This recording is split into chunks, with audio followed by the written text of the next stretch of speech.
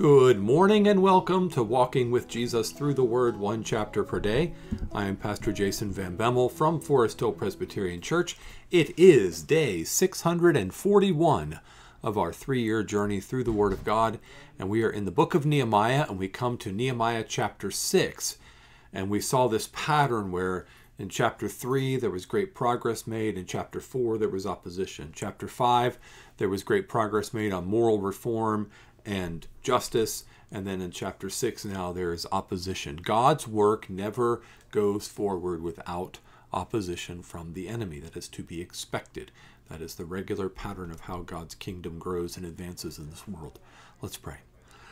Heavenly Father, thank you for your love. Thank you for the time that we get to spend in your word each day. Thank you for this chapter here in Nehemiah and for all that it teaches us about you, about your work, about the nature of what it means to belong to your kingdom, about what it means to be faithful to you. We pray that you would make us more faithful kingdom servants and more willing and eager subjects of King Jesus. We pray this in his name. Amen. All right, Nehemiah chapter 6. Now when Sanballat and Tobiah and Geshem the Arab and the rest of our enemies heard that I had built the wall and that there was no breach left in it, although to that time I had not set up the doors in the gates, Sanballat and Geshem sent to me, saying, "Come, and let us meet together at Hakkephirim in the plain of Ono."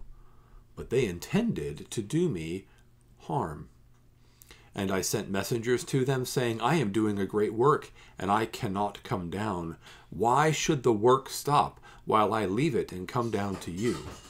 And they sent to me 4 times in this way, and I answered them in the same manner. In the same way, Sanballat, for the 5th time, sent his servant to me with an open letter in his hand.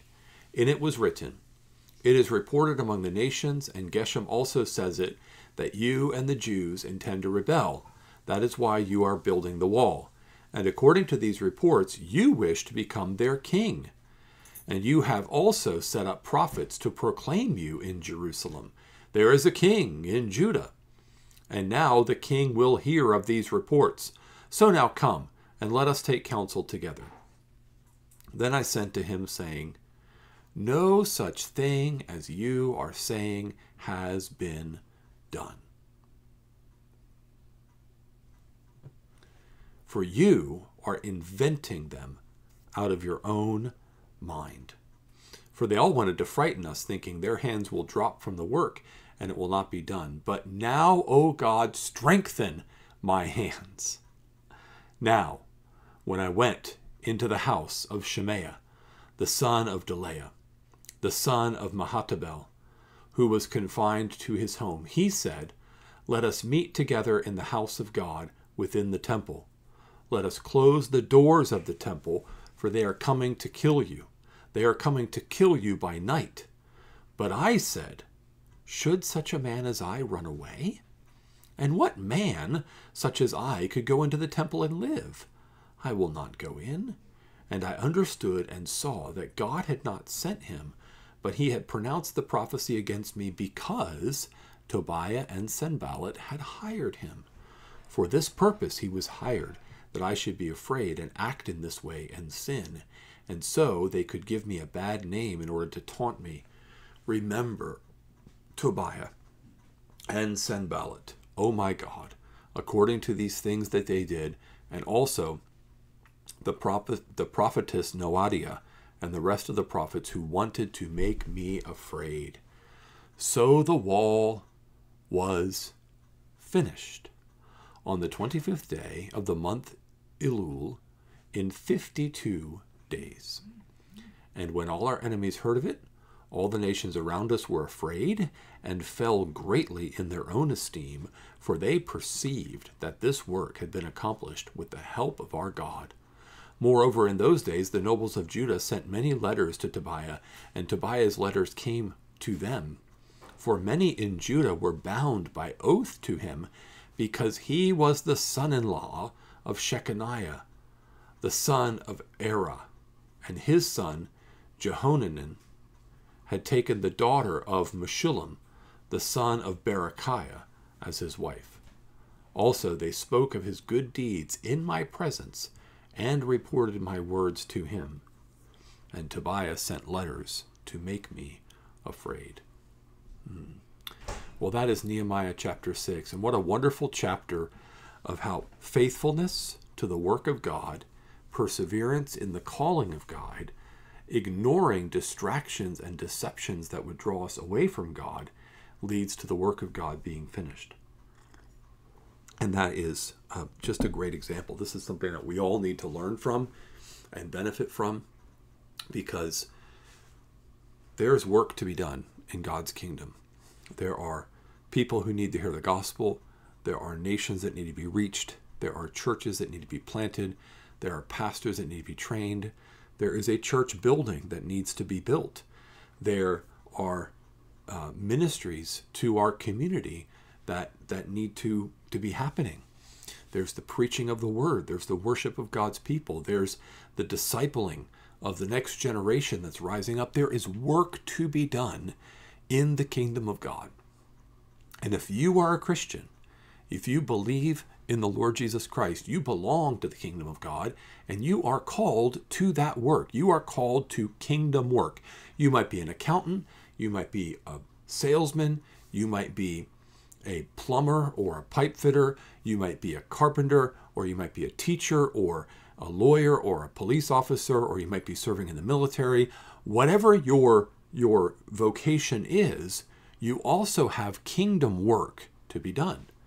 You are called to be a witness and a light to your coworkers and to your family and to your neighbors. So we all have circles of influence where we are called to be witnessing and telling people about Jesus Christ as we have ability. We're to pray for the salvation of lost loved ones. We're to look for opportunities to share the gospel with coworkers and neighbors and family members.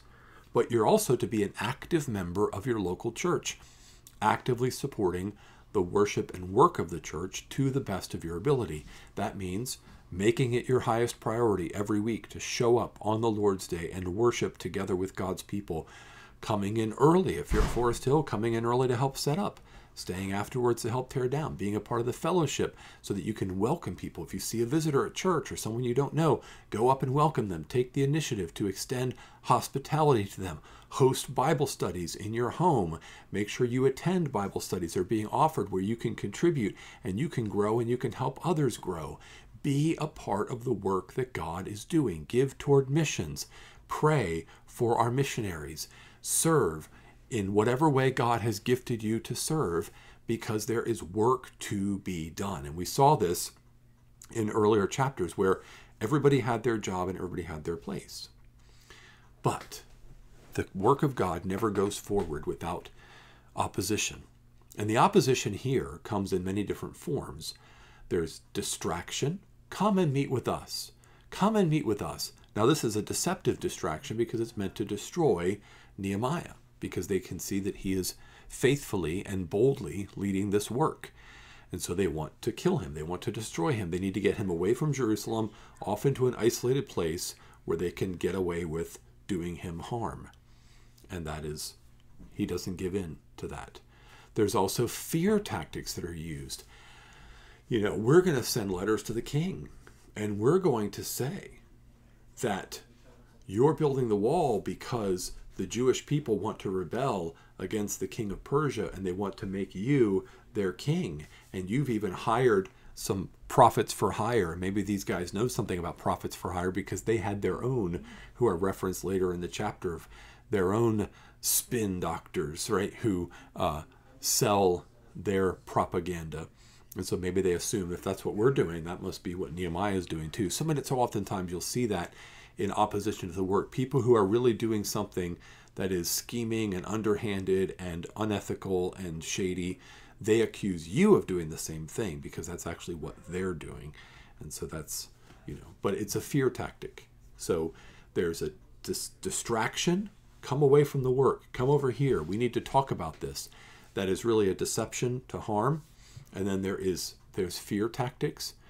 And then there's just this direct threat that comes. It's an empty threat, right? Verse 10, now when I went into the house of Shemaiah, the son of Delaiah, the son of Mehetabel, who was confined to his home. He said, "Let us meet together in the house of God within the temple.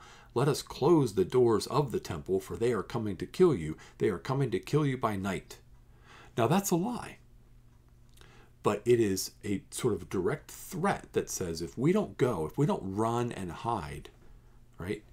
But why? Why would they want to do that? Well, verse 13 tells us why they want to do that. "For this purpose he was hired, that I should be afraid and act in this way and sin, and so they could give me a bad name in order to taunt me."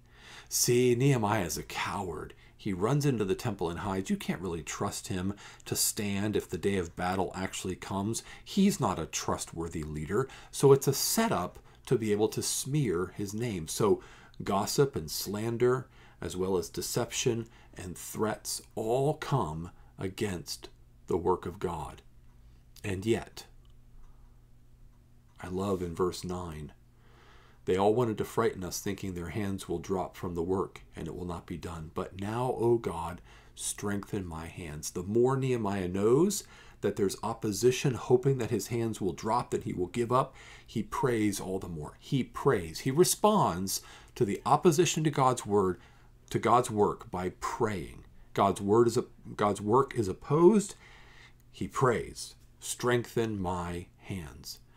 And then we get the good news report in verse 15. The wall was finished on the 25th day of the month of Elul in 52 days. 52 days to rebuild a city wall around the city of Jerusalem. That is getting some quick work done. And it's been 6 months since Nehemiah first went in and spoke to the king, because it's Elul, which is the 6th month. And he went in to speak to the king on the 1st month. So within 6 months' time, from the time he first went in and talked to the king until now, and actually 52 days, or just under 2 months of actual work that's being done on the wall. That is making some quick work. And that's because there's a determination to do the work of God, and to do it faithfully, and to do it with perseverance. And he gives us a little bit of an explanation. We'll get more information about Tobiah and Sanballat later, because they're not going away. But here we get a little bit of information, because you might be thinking at this point, how is this Tobiah character so powerful and influential? Nehemiah is obviously a man of integrity, a godly leader. Why can't he just get rid of this Tobiah? Why can't he have him arrested and whatever? Well, because Tobiah is well connected with wealthy people who think he's great, and who say great things about him. And that makes it tricky. That makes it tricky when someone who is well thought of, highly esteemed within the community of God's people, is part of the opposition party, part of the one who's, distracting and deceiving and spreading lies and things like that. And that makes it difficult. So Nehemiah doesn't just act hastily and have Tobiah arrested. He's going to have to remain persevering and trust God to take care of these things. Well, we are following King Jesus, and he is the king worth following, even more so than Nehemiah. He's the one who ultimately is in charge of the construction project. He said to Peter, "On this rock I will build my church." So King Jesus is the great king who is building his church. We are the laborers for the vineyard. We are the laborers along the wall. We are called to do our little part. Shape a stone, put it in place, plant a seed, weed the field, whatever that, metaphor you want to use. We're called to do our part faithfully. And we need to beware of deception and distraction and slander and gossip and attack. Some of it comes from the world. Some of it comes from within God's own people. We need to be on our guard. We need to pray all the more.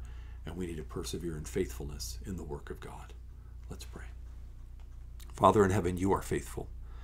And because of your unfailing faithfulness, we can be faithful by your grace and for your glory. So help us toward that end, we pray. In Jesus' name, amen. All right, that is Nehemiah chapter 6. Thanks for joining me. Have a blessed day in the Lord.